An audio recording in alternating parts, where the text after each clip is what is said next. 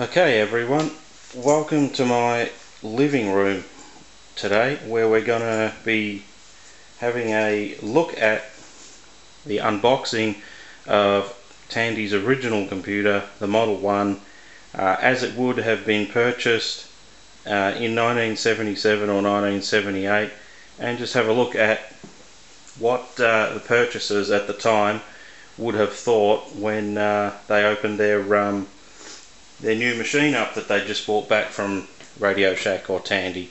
So obviously the monitor is in here and the computer's in this one.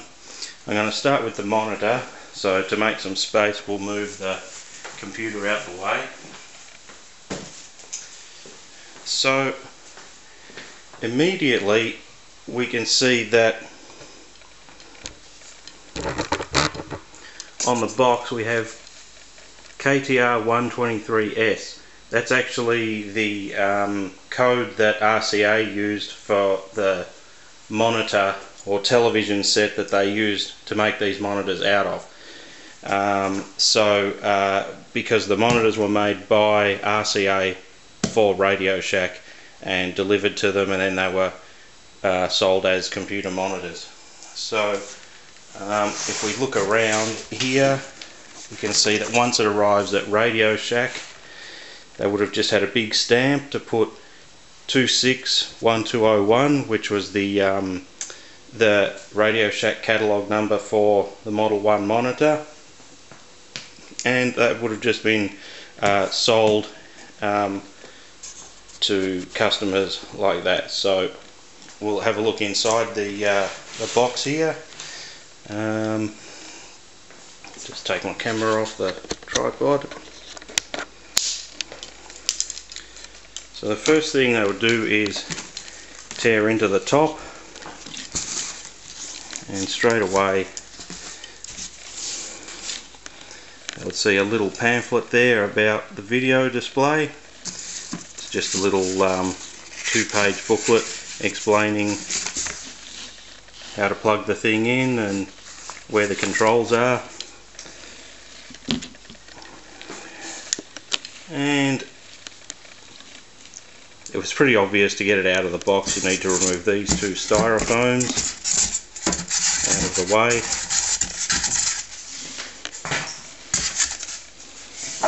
And then we can see the monitor in there. Put my camera back on the tripod, and we'll lift this beast out of the box there. So I'm going to put it on the table just over here.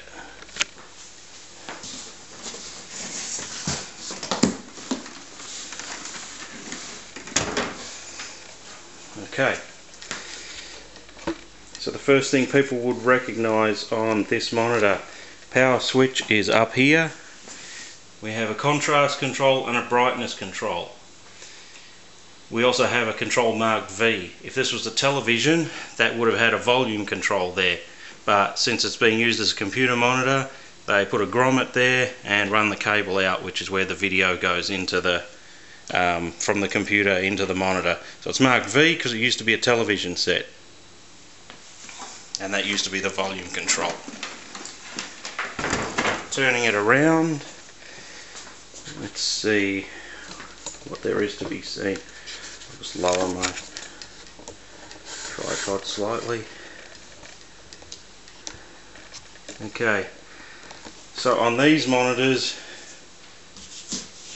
of note, that's where the antenna would have been mounted, and there's the receptacle that would have held the antenna from when this was designed as a television set. The power cord that these have on them, and this is a 120 volt US one, might be difficult to see in the light there. It has RCA embossed on it. It uses the same power cord that when it was designed as a television set.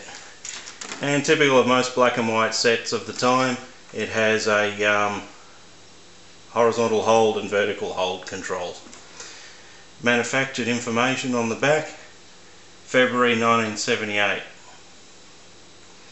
People that know a bit about TRS-80s would recognise immediately this makes it a very early unit.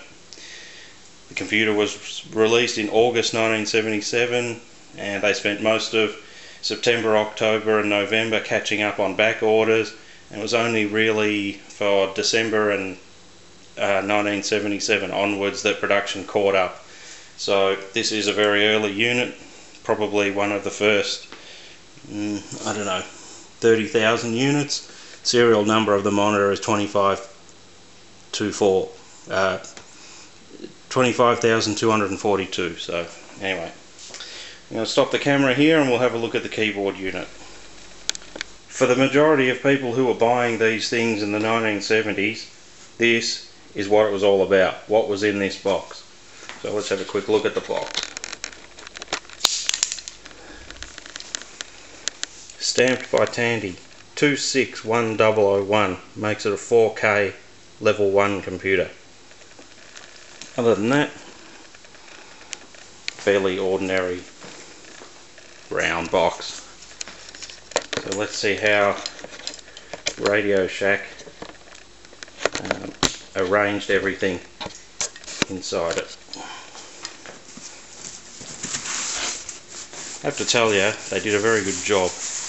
You don't often see them like this. They're designed to be transported and not damaged, as you'll see. First we have a top piece of foam rubber here.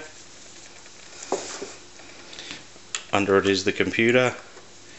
Protecting items sitting here. Another piece of foam rubber. And stopping the computer being bounced around is a third piece of foam rubber. Radio Shack 120 volt power supply sits here where it can't flop around or run into the computer. Pretty standard for the time for Radio Shack computers. And the computer itself. Just get that out. Might be a little difficult to focus in on. 261001 makes it a 4K level 1 computer.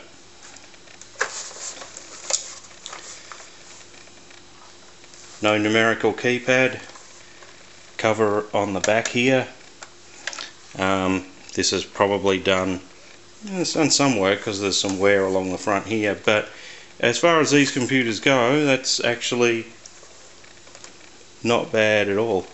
No, a lot of them have chips and things here, or feet missing, other dramas. Under all this sits user's manual for level 1. It explains how to set the machine up and use it. So a lot of people, their first experience with this computer system would be to read the first few pages here. Most importantly, setting up the system. Alright, when we come back in a moment, I'll have it set up and connected up to a power supply and show you the 4K level 1 system powering up. The reason I was keen to set this up on my kitchen table is because that's where most of us who bought these things in the first place set them up. Bought them, raced home, unpacked them from the car, set them up on the nearest flat surface, which was the dining table near the kitchen. So this is how a typical one is set up. Monitor, computer, power unit plugged in, monitor plugged in here.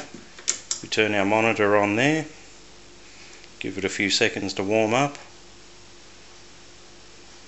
There it is, and put power to the computer. So there we are, the level 1 classic ready.